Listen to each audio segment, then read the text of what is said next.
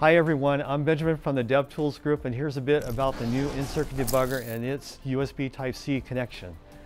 MPLAB ICD5 uses a Type-C connector to simplify connectivity from your PC.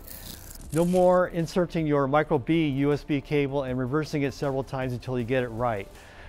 With USB Type-C, the cable is reversible so you can connect regardless of orientation.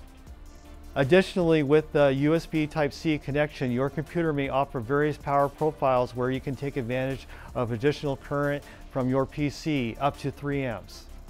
Depending on your computer or USB hub capabilities, your PC may provide legacy half amp, 1.5 amp, or 3 amp current advertisement as described within the USB Type-C specification.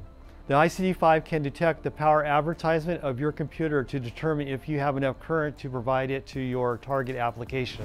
So you may not need to provide an additional bulky power supply in its configuration. No, this is not USB power delivery and does not conform to the USB power delivery specification, but only to the USB Type-C specification.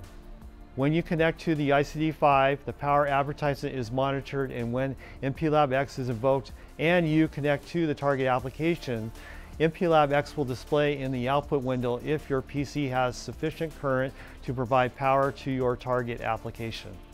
What do you do if you don't have enough power on your PC, as typical with old laptops and computers?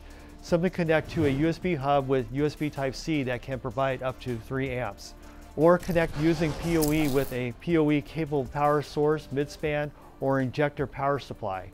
Check out the PoE bits video for more information on the Power over Ethernet capability of MPLAB ICD5.